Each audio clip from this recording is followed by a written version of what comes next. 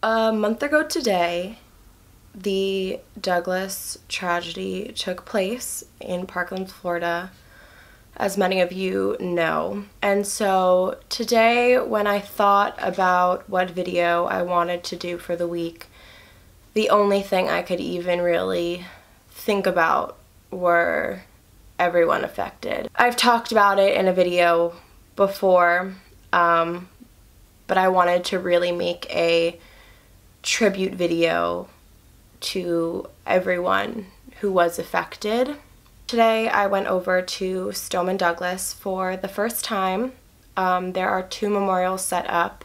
There is one at a park close by and there is one at the actual school, and I wanted to go to both and pay my respects. I don't know, I don't really know what to say. I didn't plan anything to obviously talk about. I didn't sit and think, okay, what do I want to say? I just wanted to come on here and basically explain what today's video is going to be, and it is for anyone who is affected, the 17, the families, the community, the neighborhood, the country, anyone affected, the world.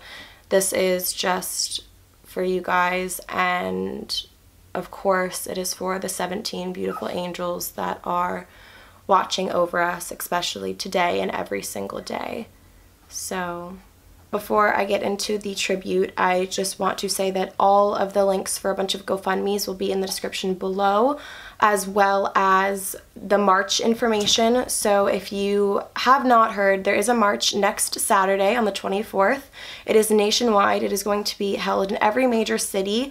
The link below will be able to let you put your zip code in, and it will tell you where your closest march is to join your community. I will be out there. I will be marching. So I encourage, if you have the opportunity, please go out there. It is time to make our voices heard and to make a change, because it's already been a month, and it's been a month way too long that there has been nothing done, and it just makes me sick that nothing has changed and it's been a month.